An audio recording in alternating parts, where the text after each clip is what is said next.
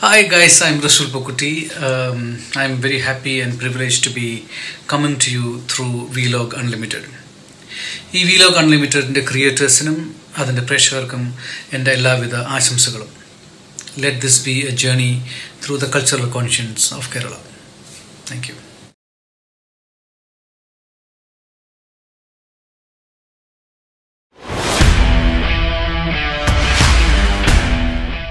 Vlog അൺലിമിറ്റഡിൻ്റെ മറ്റൊരു വീഡിയോയിലേക്ക് എല്ലാവർക്കും സ്വാഗതം.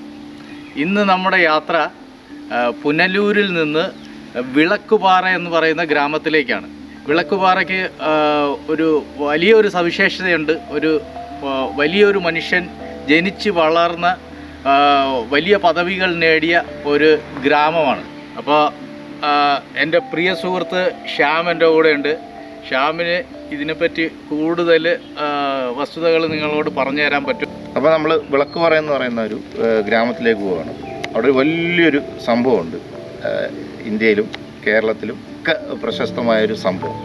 അപ്പോൾ നമുക്ക് അവിടെ ചെന്നിട്ട് ബാക്കി കാര്യങ്ങൾ ഡീറ്റെയിൽസ് ആയിട്ട് സംസാരിക്കാം. അപ്പോൾ പോകല്ലേ? ഓക്കെ, ബാ.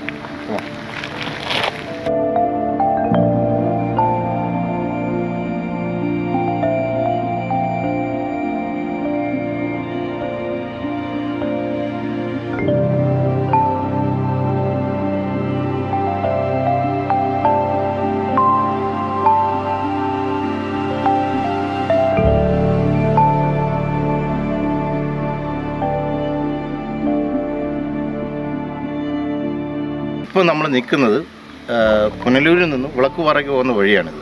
ഇവിടെ റീഹാബിലിറ്റേഷൻ പ്ലാന്റേഷനാണിത്. അതായത് ശ്രീലങ്കയിൽ നിന്നിട്ട് വന്ന ആൾക്കാർ അവിടുന്ന് നമ്മൾ പണ്ട് ഇന്ദിരാഗാന്ധിയുടെ കാലത്ത് അവിടുന്ന് കൊണ്ടുവന്ന് ഇവിടെ താമസിക്കുന്നത്. അവരുടെ ലയങ്ങളാണ് നമ്മൾ ഈ കാണുന്നത്. ഈ ലയങ്ങൾ, ചെറിയ ചെറിയ ലയങ്ങൾ ഇവിടെ അവർ താമസിക്കുന്ന സ്ഥലം. അവരുടെ ഒരു അമ്പലമാണിത്.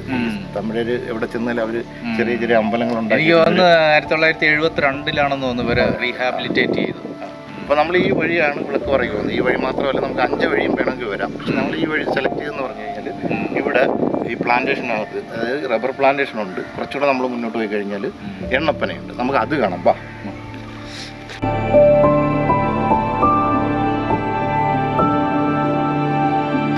അപ്പോൾ നമ്മളിപ്പോൾ എത്തി നിൽക്കുന്നത് ഈ വിളക്കുപാറയിൽ തന്നെയാണ്. വിളക്കുപാറയിലുള്ള ശ്രീ മഹാദേവർ ക്ഷേത്രം. ഇത് കഴിഞ്ഞ് കുറച്ചുകൂടെ അങ്ങോട്ട് പോകുമ്പോൾ ഒരു ടൗണെന്ന് പറയാൻ പറ്റില്ല, ഗ്രാമഭംഗി ഇപ്പോഴും നിലനിൽക്കുന്ന ഒരു സ്ഥലം തന്നെയാണ്. ആ ടൗണിലേക്കാണ് നമ്മൾ പോയിക്കൊണ്ടിരിക്കുന്നത് അല്ലേ? അവിടെയാണ് നമ്മുടെ ആരാണുള്ളത്? ആരുടെ വീടാണ്? റസൂൽ പൂക്കുട്ടി. റസൂൽ പൂക്കുട്ടിയുടെ വീട്ടിലേക്കാണ് ഞങ്ങൾ പോകുന്നത്. പിന്നെ കേരളത്തിലെ ഒരേ ഒരു വ്യക്തി, ഓസ്കാർ വാങ്ങിച്ചിട്ടുള്ള വ്യക്തി. ഞങ്ങൾ കൂടുതൽ പറഞ്ഞു തരേണ്ട, പരിചയപ്പെടുത്തി തരേണ്ട ഒരാളല്ലല്ലോ. കുടുംബ വീട്ടിലേക്കാണ് നമ്മൾ പോകുന്നത്. പോവുകയല്ലേ? അവിടെ ചെന്നിട്ട് നമുക്ക് ബാക്കി കാര്യങ്ങൾ നമുക്ക് അവിടെ ചെന്നിട്ട് കാണാം. ഓക്കെ.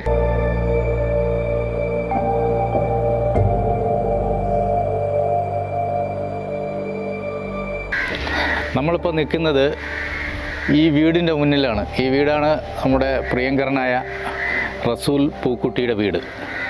അപ്പോൾ ഈ വീടിൻ്റെ വിശേഷങ്ങളും, വീട് ഇപ്പോൾ എന്ന് പറഞ്ഞാൽ ഇത് പുള്ളിയുടെ ഉമ്മ പണിത വീടാണ്. ഇതിനു മുമ്പ് ഇവരുടെ ആദ്യത്തെ വീടെന്ന് പറയുന്ന പുല്ലുമേഞ്ഞ ഒരു സാധാരണ രീതിയിലുള്ള വീടായിരുന്നു. അത് മാറ്റിയിട്ട് ഇപ്പോൾ പുതുതായി പണിതാണ്. ഇപ്പോൾ ഇവിടെ പൂക്കുട്ടിയുടെ സഹോദരങ്ങളാണ് ഇവിടെ താമസിക്കുന്നത്. നമുക്ക് അവരുമായിട്ട് സംസാരിക്കാം, വിശേഷങ്ങളൊക്കെ ചോദിച്ചറിയാം. അപ്പോൾ റസൂൽ പൂക്കുട്ടിയുടെ മൂത്ത സഹോദരനാണ് ഈ വീട്ടിൽ താമസിക്കുന്നത്. ഇവർ രണ്ടാളും തൊട്ടടുത്തുള്ള വീടുകളിലാണ് താമസിക്കുന്നത്. അപ്പോൾ ആളിൻ്റെ ബാല്യകാലവും സംഭവവികാസങ്ങളും അന്ന് ഒരുമിച്ച് ജീവിച്ച കാര്യങ്ങളുമൊക്കെ സഹോദരങ്ങളോട് തന്നെ നമുക്ക് ചോദിച്ചറിയാം. അപ്പോൾ എന്താണ് പേര്? സൈഫുദ്ദീൻ. ബൈജു. ഷീജ. അപ്പോൾ എങ്ങനെയൊക്കെ ആയിരുന്നു നിങ്ങളുടെ ബാല്യകാലമൊക്കെ? അന്നത്തെ ചുറ്റുപാടുകളും പിന്നെ പുള്ളിയുടെ സ്കൂൾ കാലഘട്ടവും അതൊക്കെ ചെറുതായിട്ടൊന്ന് വിശദീകരിച്ച് തരാമോ ഞങ്ങൾക്ക് വേണ്ടി? ബാല്യകാലം എന്ന് പറയുന്നത് സാധാരണ കേരളത്തിലെ എല്ലാ ഗ്രാമങ്ങളിലുമുള്ള ബാല്യമുണ്ടല്ലോ, അതിനൊക്കെയുള്ള ബാല്യം തന്നെയായിരുന്നു ഞങ്ങളത്. കാരണം കുഴിപ്പന്ത് കളിക്കാൻ പോകുന്ന, കുട്ടി കൂലും കളിക്കാൻ പോകുന്ന, ഗോലി കളിക്കാൻ പോകുന്ന ഒരു ബാല്യമായിരുന്നു ഞങ്ങളുടേത്. ഞങ്ങൾ പഠിച്ചത് ഐലറ LP UP സ്കൂളിലാണ്. അന്ന് ഞങ്ങളിവിടെ നടന്നാണ് പോകുന്നത്. അന്ന് ഈ റോഡൊന്നും ഇങ്ങനെ ടാർ ചെയ്തിട്ടില്ല. അപ്പോൾ ഞങ്ങൾ നടന്നു പോയാണ് ഈ 2-3 കിലോമീറ്റർ രാവിലെയും വൈകുന്നേരത്തും പോയി നടന്നു പോയി പഠിച്ച ഒരു ബാല്യമാണ് ഞങ്ങൾക്കുണ്ടായിരുന്നത്. ഞങ്ങളുടെ ബാല്യകാലത്ത് ഇവിടെ കറണ്ടില്ല. ഞാൻ 7-ലോ 8-ലോ കൊണ്ട് പഠിക്കുമ്പോഴാണ് ഇവിടെ കറണ്ട് വരുന്നത്. അപ്പോൾ മറ്റുള്ള ഞങ്ങളുടെ പരിസരത്തെ കുട്ടികൾ എങ്ങനെയായിരുന്നു അതേപോലുള്ള ബാല്യം തന്നെയായിരുന്നു ഞങ്ങൾക്കും ഉണ്ടായിരുന്നത്. ഒരു സമ്പൂർണ്ണമായ ഗ്രാമമാണല്ലോ. 10-17 കുടുംബങ്ങൾ മാത്രമുള്ള. പിന്നെ അന്ന് ഈ ഗ്രാമത്തിൻ്റെ പ്രത്യേകതയുണ്ട്. ഇവിടെ ജാതീയതയും അല്ലെങ്കിൽ മതപരമായ വേർതിരിവൊന്നും ഇല്ലാത്തൊരു ഒരു സ്ഥലമാണ് ഈ വിളക്കുപാറ എന്ന് പറയുന്നത്. കാരണം അന്ന് ഈ കുടിയേറ്റ ആളുകളാണ് വിളക്കുപാറ താമസിക്കുന്നത്. അവരുടെ ശത്രു എന്ന് പറയുന്നത് കാട്ടിൽ നിന്ന് ഇറങ്ങി വരുന്ന വന്യജീവികളാണ്. അവരെ കൃഷിയെ സംരക്ഷിക്കണം. അതിനെല്ലാവരും ഒറ്റക്കെട്ട. ഇവിടുന്ന് ഒരു മാർക്കറ്റിലേക്ക് ഒരാൾ പോയാൽ അയാളുടെ കയ്യിലാണ് ബാക്കിയുള്ള ആളുകൾ സാധനം വാങ്ങിക്കാൻ പൈസ കൊടുത്തു കൊടുക്കുന്നത്. കാരണം നടന്നു വേണം പോകാൻ. അപ്പോൾ ബാക്കിയുള്ള വീട്ടിലേക്ക് സാധനം വാങ്ങിയിട്ട് വരുന്നത് ഈ പോകുന്ന ആളായിരിക്കും. ഒരു സാധനം കൊണ്ട് ചന്തയിൽ വെക്കാൻ പോകുന്നത് നടന്ന ആളുകൾ പോകുന്നത് തലയിൽ ബാക്കിയുള്ള ആളുകൾ ഇത് മാറി ചുമന്നാണ് ചന്തയിലെത്തിക്കുന്നത്. അങ്ങനെ ഒരു കൂട്ടായ്മയുടെ പ്രദേശമായിരുന്നു വിളക്കുപാറ എന്നുള്ളത്. മറ്റെവിടെയും കാണാൻ കഴിയാത്ത രീതിയിലുള്ള വളരെ അടുപ്പമുള്ള സൗഹൃദം. ഒരു എൻ്റെയൊക്കെ കുഞ്ഞിലെന്ന് പറഞ്ഞാൽ ബാപ്പാക്ക് കായംകുളത്തായിരുന്നു ജോലി. ബാപ്പ കായംകുളത്ത് ജോലി ചെയ്യുന്ന സമയത്ത് ഉമ്മ മാത്രമാണ് ഇവിടെ താമസിക്കുന്നത്. ഉമ്മ എവിടെയും പോയി കഴിഞ്ഞാൽ കൊച്ചു കുഞ്ഞുങ്ങളാണ് ഞങ്ങൾ. ഞാൻ 5-ലോ 6-ലോ ഒക്കെ പഠിക്കുന്ന കൊച്ചു കുഞ്ഞുങ്ങളാണ്. അപ്പോൾ അയലത്തെ വീട്ടിലെ ആളുകളാണ് രാത്രി വന്ന് ഇവിടെ കിടക്കുന്നത്.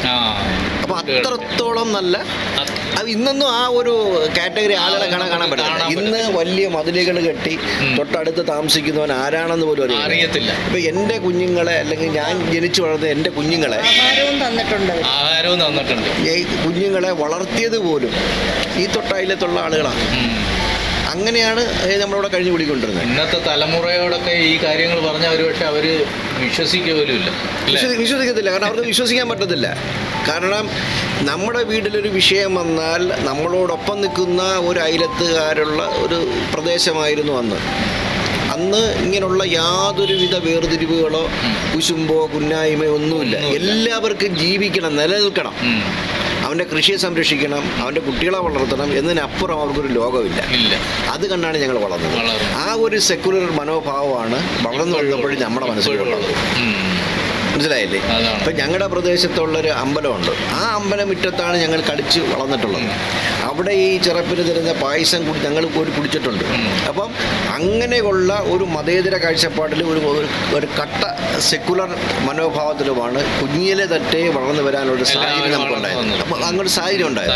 യഥാർത്ഥത്തിൽ അത്തരം ഗ്രാമങ്ങളാണ് ഇനി ഈ ഭാരതത്തിന് ആവശ്യം. ഒരിക്കലും വേർതിരിക്കപ്പെടാൻ കഴിയാത്ത രീതിയിൽ പരസ്പരം വിശ്വസിക്കുന്ന ഒരു ജനതയാണ് നമ്മൾ വാർത്തെടുക്കേണ്ടത്. അതാണ് റസൂൽ എന്ന് പറയുന്ന മനുഷ്യനിലൂടെ ലോകത്തോട് പറയാൻ ഞങ്ങൾ ആഗ്രഹിക്കുന്നത്. ബാക്കിയുള്ള ആൾക്കാരൊക്കെ എവിടെയാണ് താമസിക്കുന്നത്? 8 പേരാണ്. 8 പേരുണ്ട്. അതിൽ ഏറ്റവും ഇളയതാണ് റസൂൽ. ഏറ്റവും ഇളയതാണ്. 8ാമത്തെ ആളാണ്. മൂത്ത ബ്രദർ കായംകുളത്താണ് താമസിക്കുന്നത്. ഒരു സഹോദരി കായംകുളത്തുണ്ട്. പിന്നെ ഒരു സഹോദരി കൊല്ലത്ത്. പിന്നെ ഒരാൾ അഞ്ചലിൽ തന്നെയുണ്ട്. 4 സഹോദരിമാരുണ്ട്. 4 സഹോദരി, 4 അങ്ങനെ 8 പേരാണ്. 8 പേര്. അപ്പോൾ ബ്രദർ എന്താ ചെയ്യുന്നത്? പൊതുപ്രവർത്തകനാണ്. അപ്പോൾ ഏറ്റവും മൂത്ത ആളാണെന്ന് തോന്നുന്നു അല്ലേ? അല്ല. എത്രാമത്തെയാണ്? ഞാൻ ആണിൽ 2ാമത്താണ്. ആണുങ്ങളിൽ 2ാമത്തെ ആളാണ്. അപ്പോൾ ഉമ്മയും ബാപ്പയും ഒക്കെ ജീവിച്ചിരുന്ന കാലഘട്ടം അവരെ പറ്റിയൊക്കെ ഒന്ന് വിശദീകരിക്കാം. ബാപ്പയെ കുറിച്ച് പറഞ്ഞാൽ ബാപ്പ കായംകുളത്താണ് ജോലി. മാസത്തിലൊരു തവണയൊക്കെ ബാപ്പ ഇവിടെ വരത്തുള്ളൂ. പക്ഷെ ഉമ്മ ആയിരുന്നു ഞങ്ങളുടെ എല്ലാം. ഉമ്മയായിരുന്നു എല്ലാം. മക്കളെല്ലാം ഈ 8 പേരെയും കെയർ ചെയ്ത് ഇവിടെ നമ്മൾ വളർത്തിയത്. ഉമ്മയ്ക്ക് വലിയൊരു പങ്കുണ്ട് ഇതിൽ. 10ാം ക്ലാസ് കഴിയുമ്പോൾ മുതിർന്നവർ 10ാം ക്ലാസ് പാസ്സായി കഴിയുമ്പോൾ കായംകുളത്തേക്ക് കൊണ്ടുപോകുന്നു. പാപ്പാട്ട് ജോലി പഠിപ്പിക്കാൻ അവർ കോളേജിൽ പോകുന്നു. ബാക്കിയുള്ള ഇളയത്തുങ്ങളെല്ലാം ഇവിടെ. ഉമ്മ ആയിരുന്നു ഞങ്ങളെല്ലാം. പാപ്പ മാസത്തിൽ വരുന്നു, ജോലി ചെയ്യുന്നു. ഞങ്ങളെ സ്കൂള് തുറക്കുമ്പോൾ നാളെ സ്കൂൾ തുറക്കുന്നത് ഇന്ന് രാത്രി പുസ്തകങ്ങളും ഉടുപ്പും ഒക്കെ ആയിട്ട് പാപ്പ എത്തും. ഇവിടെ ഇളയത്തുങ്ങളെല്ലാം സ്കൂളിൽ വിടുന്നു. ഉമ്മ തന്നെ ഇവിടുത്തെ കാര്യങ്ങളെല്ലാം നോക്കുന്നു. പിന്നെ കൃഷിയായിരുന്നു പ്രധാന വരുമാന മാർഗം. കൃഷി, പശു ഇതൊക്കെയായിരുന്നു ഞങ്ങളുടെ പ്രധാന വരുമാന മാർഗം. രാവിലെ ഉമ്മയോടൊപ്പം ഞങ്ങളും ജോലി ചെയ്യുന്നു. പോച്ചിറക്കാൻ പോകുന്നു, എന്നാലും നോക്കുന്നു, പറങ്ങിട്ട് ഇറക്കാൻ പോകുന്നതിന് ഒരു ബാല്യമായിരുന്നു ഞങ്ങളത്. അവിടെ നിന്നാണ് ഡിഗ്രി കഴിഞ്ഞിട്ട് LLBക്ക് റസൂൽ പോകുന്നു. അവിടുന്ന് പിന്നെ പൂനെയിലേക്ക് പോകുന്നു. അങ്ങനെയാണ് അദ്ദേഹത്തിൻ്റെ പഠിത്തം. അപ്പോൾ ഈ ഒരു നിലയിലേക്ക് മാറിയത് ഏത് സാഹചര്യത്തിൽ, ഏത് ഘട്ടത്തിലാണ് അങ്ങോട്ട് മാറിയത് ഈ ഒരു മേഖലയിലേക്ക്? വിദ്യാഭ്യാസം കൊണ്ടാണ് മാറിയത്. അതായത് സാധാരണ ഒരു സ്കൂൾ ജീവിതം തന്നെ ഒരു സാധാരണ കുട്ടിയുടെ, അതായത് സ്പെഷ്യൽ കെയറോ ഒന്നും കിട്ടിയിട്ടില്ല. ട്യൂഷനൊന്നും പോയിട്ടില്ലല്ലോ. അതെ, ഒന്നുമില്ല. സാധാരണ ഇപ്പം പൊതുവിദ്യാലയത്തിൽ പഠിക്കുന്ന പോലെ പഠിച്ചു. എല്ലാവരും അങ്ങനെ തന്നെയാണ് പഠിച്ചത്. അങ്ങനെ പഠിക്കുന്നു. അങ്ങനെ അവിടുന്ന് തന്നെ ഉയർന്ന വിദ്യാഭ്യാസത്തിലൂടെ തന്നെയാണ് നമ്മൾ ഉയരുന്നത്. വേറെ ഉമ്മ ഈ റസൂല് കല്യാണം കഴിച്ചത് ഉമ്മ കണ്ടില്ല. അദ്ദേഹം കല്യാണം കഴിച്ചത് ഉമ്മ കണ്ടില്ല. ഇപ്പം ഉമ്മ മരണപ്പെട്ടു പോയി. വാപ്പ ഇദ്ദേഹത്തിനെല്ലാം കൂടിയിരുന്നു. അതിന് പിന്നെ മറ്റേ കല്യാണം, റസൂലിൻ്റെ കല്യാണം ആവുന്നതിന് വാപ്പായും മരണപ്പെട്ടു പോയി. റസൂൽ ഇപ്പോൾ എവിടെയാണ് താമസിക്കുന്നത്? ഇപ്പോൾ ബോംബെയിലാണ്. അവിടെ ഫാമിലിയോട് അവിടെ തന്നെ. ഇപ്പോൾ ഇവിടെ വരാറുണ്ടോ ഇടയ്ക്ക്? ഒരു 2 മാസം കൂടുമ്പം വരും. ഇപ്പോൾ കഴിഞ്ഞ 2 ആഴ്ച മുമ്പ് ഉണ്ടായിരുന്നു. കൂടെ വരും. എന്നും വിളിക്കും എല്ലാ കാര്യങ്ങളും തിരക്കും. ഈ ഓസ്കാർ എന്ന് പറയുന്നത് അങ്ങനെ എല്ലാവർക്കും കിട്ടുന്ന ഒരു സംഭവമല്ലല്ലോ. അത് വളരെ വിരളമായിട്ട് വിരലിൽ എണ്ണാവുന്ന ആൾക്കാർക്കേ കിട്ടുള്ളൂ. അപ്പോൾ അതിന് കിട്ടുമെന്ന് അറിഞ്ഞിട്ട് നിങ്ങൾ വെയിറ്റ് ചെയ്തിരുന്ന ആ ഒരു മൊമെൻറ്റ്സ് ഒക്കെ ഉണ്ടല്ലോ, അതും അപ്പോഴത്തെ ഒരു മാനസികാവസ്ഥയും പിന്നെ അത് കിട്ടിക്കഴിഞ്ഞപ്പോൾ ഉള്ള ഇവിടുത്തെ ഒരു അനുഭവം, അതൊന്ന് പറയാമോ? ഈ ഓസ്കാർ എന്ന് പറയുന്നത് സാധാരണ നമ്മളിത് കേട്ടിട്ടേ ഉള്ളൂ. നമ്മുടെ ജീവിതത്തിൽ ഒരു ഓസ്കാർ കിട്ടിയ ആളിനെ കാണാൻ കഴിയുമെന്ന് പോലും നമ്മൾ പ്രതീക്ഷിച്ചിട്ടില്ല. കാരണം നമ്മുടെ ഓർമ്മയിലുണ്ടായിരുന്ന ഒരു ഓസ്കാർ ജേതാവ് ഇന്ത്യയിൽ ഗാന്ധി സിനിമയുടെ വസ്ത്രാലങ്കാരം നടത്തിയ പേര് അവർക്കാണ് ആദ്യം കിട്ടിയിട്ടുള്ളത്. അത് കഴിഞ്ഞ് പിന്നെ നമ്മുടെ ഓർമ്മയിലുള്ളത് സത്യജിത് റായിക്ക് ഒരു അദ്ദേഹം മരണാസനായി കിടക്കുമ്പോൾ അക്കാദമി കൊടുത്തൊരു കോംപ്ലിമെൻ്ററി അവാർഡേ നമ്മൾ കേട്ടിട്ടുള്ളൂ. പിന്നെ 80 വർഷങ്ങൾ കാത്തിരിക്കുന്നു നമുക്ക് ഈ ഒരു അവാർഡ് കേരളത്തിലേക്ക് വരാൻ.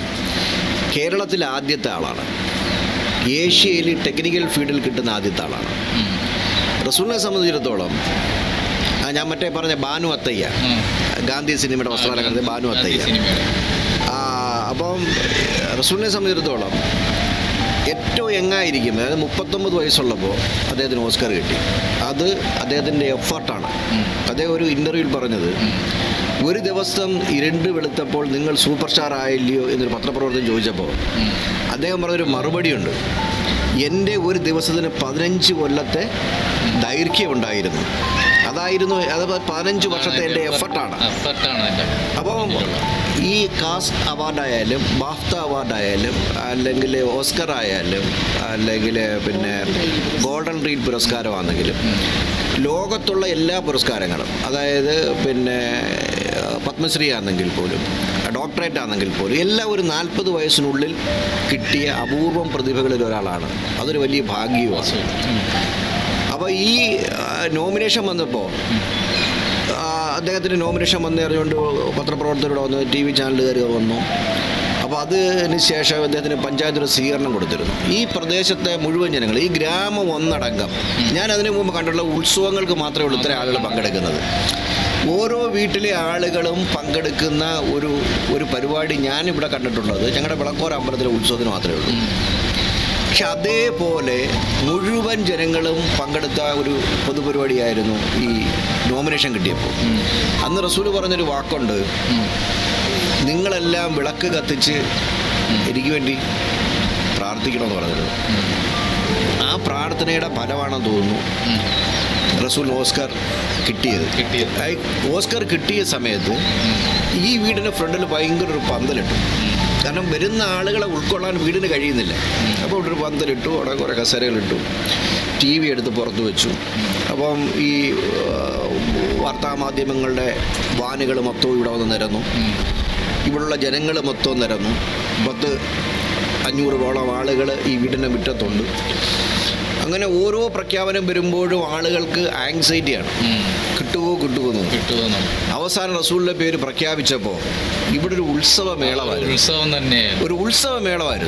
അതിനുശേഷം ഒരു 2 മാസക്കാലം ഈ വീടും പരിസരവും ഒരു ഉത്സവ പ്രതീതിയായിരുന്നു.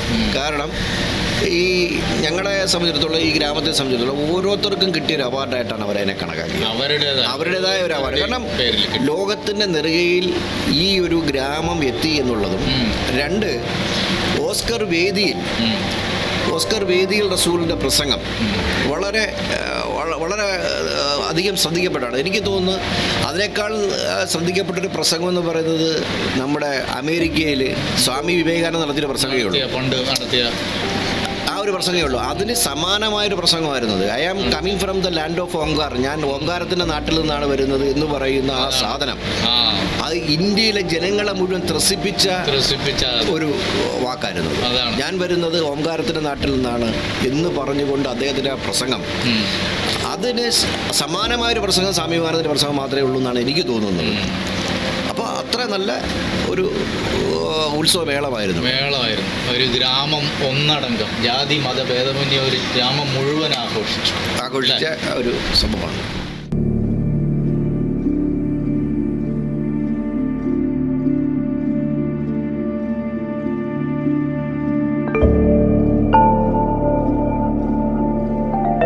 അപ്പോൾ ഇന്നത്തെ യാത്രയിലുടനീളം ഞങ്ങൾക്ക് വേണ്ട സഹായ സഹകരണങ്ങളും എല്ലാം ഒരുക്കി തന്ന ശ്യാംനാഥാണ്. ശ്യാം എൻ്റെ ബാല്യകാല സുഹൃത്താണ്. ഞങ്ങൾ ഒരുമിച്ച് സെൻറ്റ് ജോൺസ് ഹൈസ്കൂളിൽ പഠിച്ചതാണ്. അപ്പോൾ ഞാൻ നന്ദി. ഒരു കാര്യമെന്ന് പറഞ്ഞു, ഇപ്പോൾ നമ്മൾ ബാല്യകാല സുഹൃത്തെന്ന് പറഞ്ഞപ്പോഴാണ് ഞാൻ പറഞ്ഞത്. ഒപ്പം എൻ്റെ ബാല്യകാല സുഹൃത്തുക്കളായിരുന്നു ബൈജു, ബിജു എന്ന് പറഞ്ഞാൽ കുട്ടിയുടെ വീട്ടിൽ സഹോദരങ്ങൾ, ബിജു, ഇവരെല്ലാവരും. അപ്പോൾ ഇവരവിടുന്ന് കാണാനും എല്ലാം കഴിഞ്ഞാൽ ഞാനും വളരെ നന്ദി. ഞങ്ങൾ ഒരിക്കലും പ്രതീക്ഷിച്ച ഒരു വീഡിയോ അല്ല ഇത് ചെയ്യണം. അപ്രതീക്ഷിതമായിട്ട് ഞങ്ങൾക്ക് ആ ഒരു ഭാഗ്യം കിട്ടിയതാണ്. വീട്ടിൽ കുടുംബാംഗങ്ങളോടൊപ്പം ഇരുന്ന് ഭക്ഷണം കൂടി കഴിക്കാനുള്ള ഭാഗ്യം ഞങ്ങൾക്ക് കിട്ടി. അത് വലിയൊരു അനുഗ്രഹമായിട്ട് ഞങ്ങൾ കരുതുന്നു. ഈ വീട്ടിൽ റസൂൽ പൂക്കുട്ടിയുടെ സഹോദരൻ്റെ അവരുടെ കുടുംബ വീട്ടിൽ നിന്നുകൊണ്ട് ഈ വീഡിയോ ഞങ്ങൾ സൈൻ ഓഫ് ചെയ്യുകയാണ്. വീഡിയോ ഇനിയും ലൈക്ക് ചെയ്യാത്തവരോ കമൻറ്റ് ചെയ്യാത്തവരോ സബ്സ്ക്രൈബ് ചെയ്യാത്തവരോ ഉണ്ടെങ്കിൽ അത് ചെയ്യണമെന്ന് അഭ്യർത്ഥിക്കുന്നു, പ്ലീസ്.